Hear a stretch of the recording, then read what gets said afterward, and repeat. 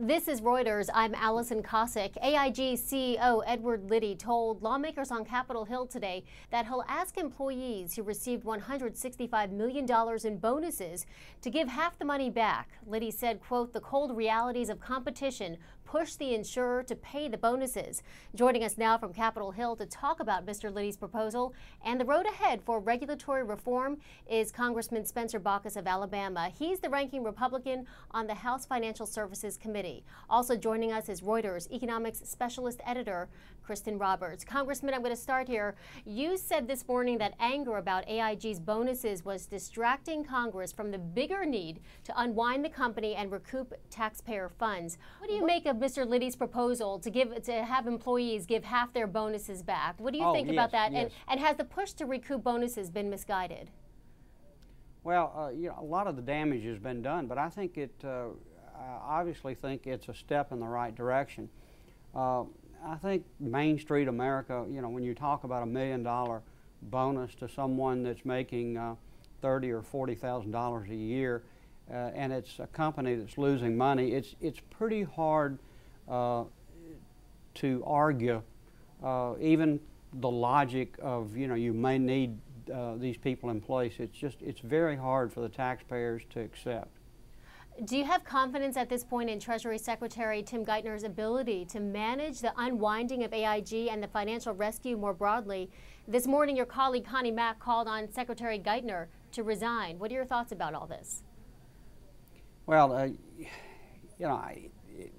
Secretary Geithner, obviously, he started off very shakily. The first that a lot of people heard was about his tax problems. My thought is that we're all in this together, and that we need to work towards solutions and try to work together. Do you think he should resign? What is that? Do you think he should resign? I'm not prepared to call on him to resign. I'm not there, no. Okay, Kristen, why don't you jump in? Turning to regulatory reform, Democrats seem to be coalescing around this idea of giving the Federal Reserve the role of systemic risk regulator. Now, you've raised some concern about the Fed taking on that role. What is a better option? Well, perhaps having a working group of regulators would be one example of another approach. And let me tell you why a Fed bothers me. First, when they start taking on this role, they're going to have pressure from Congress. So do you politicize the Fed, which has at least until this crisis maintained some political insulation? You're expanding, you're expanding their role. Their monetary reform or monetary policy is their #1 role. Perhaps added to that is full employment, but you're loading the wagon pretty full. I like the idea more of a systemic observer, an agency that maybe says we have a problem, and then you have a combination of agencies that decide how to act. Now, secondly, I am 100% opposed to giving any regulator, including the Fed going forward, the right to do ad hoc individual bailouts of companies in trouble. I believe that started with long-term capital management, and I think it's been a downhill slide since then. It's the government picking winners and losers. And what you ultimately end up with is what happened this morning, is you have an angry Congress, you have an executive from a corporation that's taking government money, and there are all sorts of politics and demands for doing this, doing that. It's government intervention. And government intervention into the private business operations usually ends very badly. Now, in creating this regulator, whether it's the Fed or some other body, how does Congress ensure that you're not essentially putting a buffer around companies that are so-called too big to fail and telling the market, signaling to the market that these companies now carry an implied government guarantee? It's a tremendous problem, and it's why I have urged caution.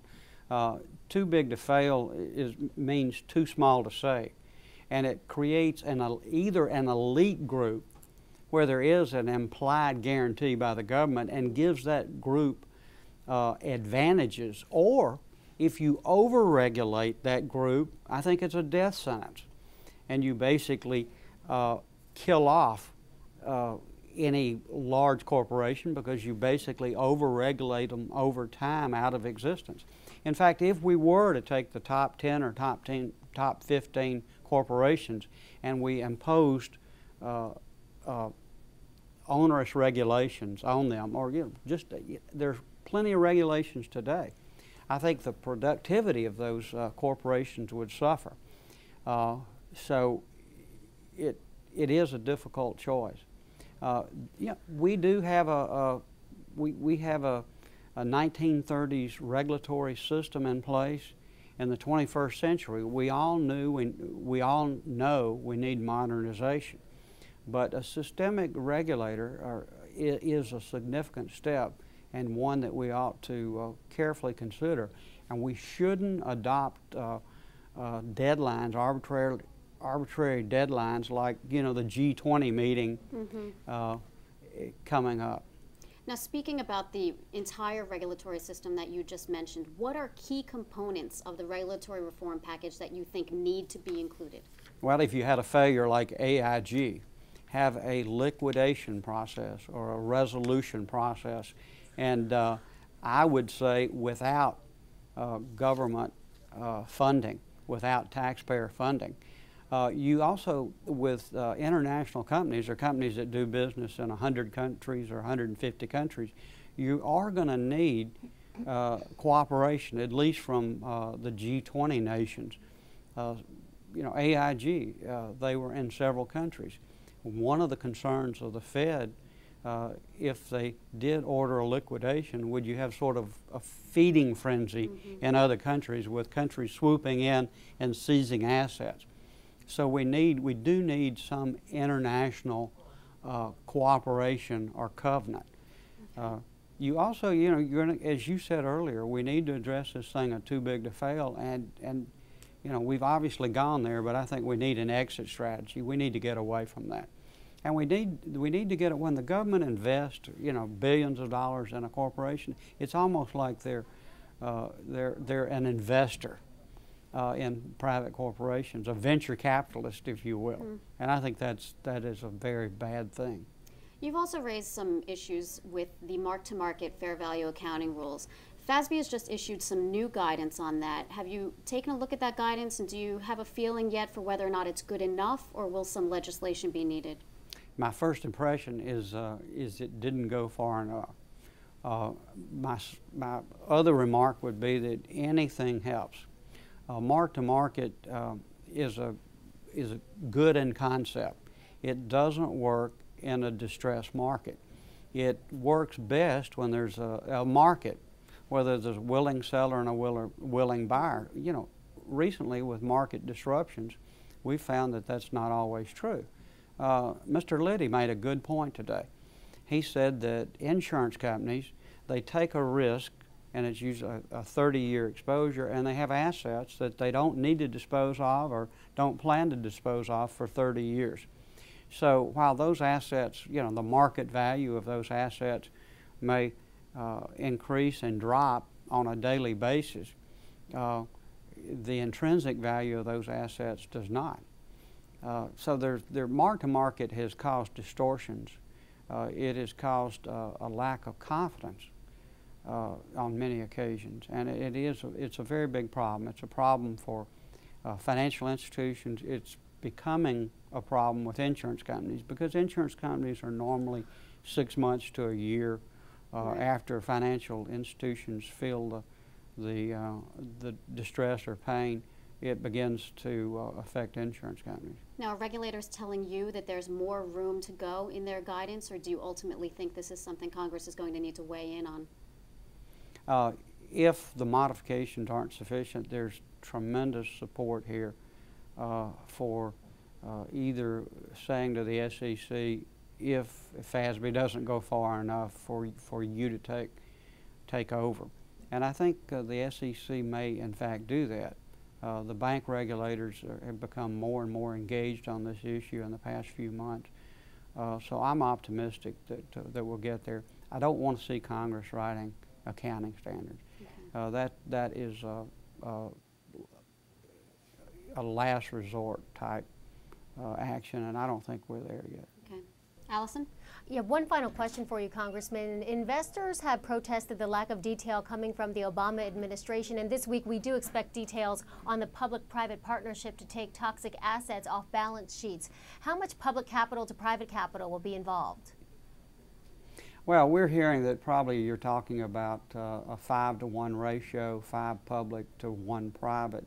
But even at that 20% or 15% participation by the private market, I think private investors, because they are, you call them toxic, you know, I think maybe what, if you were trying to be a more optimistic, you might just say illiquid assets, then investors are going to want a higher rate of return.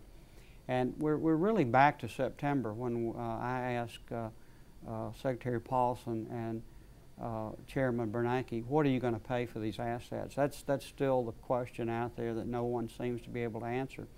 Now, I did advocate in USA Today some 2 months ago that, you know, if the government was going to intervene, it ought to be in helping establish an auction or some type public-private partnership, but hopefully with the private sector supplying the capital. And I think what you're going to see out of this administration is more of with the government supplying the majority of funds. I will say this, you know, illiquid assets, toxic assets, impaired assets, they are a problem. They've been a problem for some time in this market, and they need to be addressed. I do believe mark-to-market is a key here. I believe that if you modified mark-to-market, you would give companies a longer period of time to deal with those illiquid assets. And in time, our financial institutions can deal with those. We have a positive yield curve right now. They can borrow at a low rate and lend at a higher rate. So I think a modification of mark-to-market would give probably a significant amount of relief in that regard. Okay, we're going to leave it there. Thanks to Representative Spencer Bachus and Reuters economics specialist editor Kristen Roberts. This is Reuters. I'm Allison Cossack.